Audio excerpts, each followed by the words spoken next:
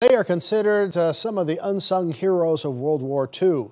Lakota Native Americans formed a small unit known as the Lakota Code Talkers.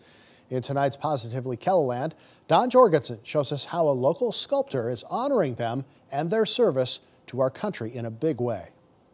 It's been great. The project's going great.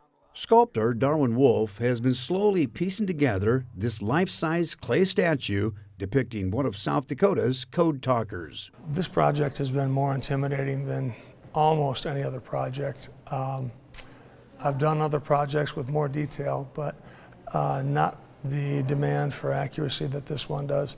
He's been working on it since September. It's amazing. It is totally amazing.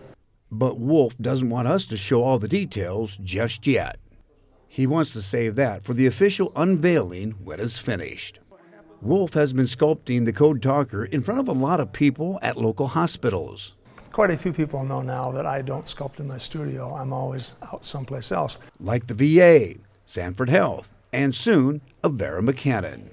And people have been following him wherever he takes it, and they're impressed. Yes, yeah, the intricate details are really cool. The history behind the code talkers is what makes their heroics and their story incredible.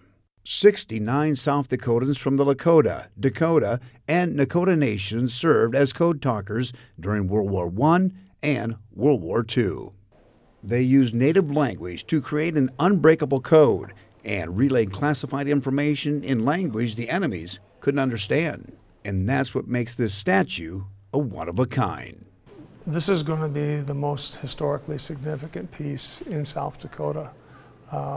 So there's some pressure with that. With Positively Kelloland, I'm Don Jorgensen. Wolf was selected to do this sculpture by a committee made up of 9 tribal members. When it's complete, the Code Talker statue will be placed at the Capitol Lake in Pierre.